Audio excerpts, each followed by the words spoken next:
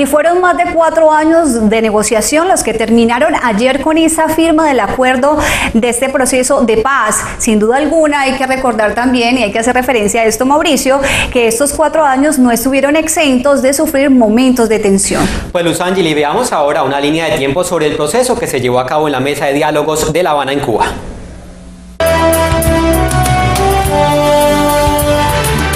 Todo comenzó el 26 de agosto de 2012 cuando delegados del Gobierno Nacional y de las FARC firmaron en La Habana el Acuerdo General para la terminación del conflicto y la construcción de una paz estable y duradera con el apoyo de Cuba y Noruega como garantes, proceso que después fue establecido en Oslo, Noruega, por las partes para que iniciara un mes después el proceso de paz en La Habana.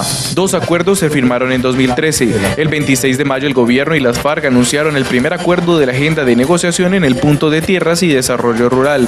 Por su parte, el 6 de noviembre las partes anuncian el segundo acuerdo de los 5 temas de la agenda sobre participación política de la guerrilla.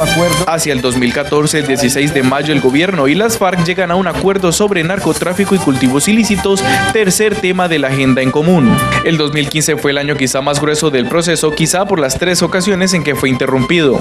El 11 de abril, la muerte de 11 militares en un ataque de las FARC en Buenos Aires, Cauca. El 22 de mayo, las FARC decretan la suspensión tras los ataques a los campamentos en el Cauca y Antioquia, y el momento más crítico se vivió el 30 de junio cuando el jefe de negociaciones del gobierno, Humberto de la Calle, planteó la posibilidad de pararse de la mesa tras la poca credibilidad que se arrojan las encuestas hechas a los colombianos. En este año, el 23 de junio, las partes anuncian un acuerdo para el cese al fuego bilateral y definitivo y la dejación de armas por parte de las FARC.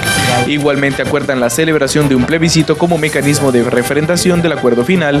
Finalmente, el 8 de agosto, una misión de verificación integrada por miembros de la ONU, de las fuerzas militares y las FARC inicia un recorrido por las 23 zonas veredales y 8 campamentos especiales en donde estarán concentrados los guerrilleros antes de dejar las armas.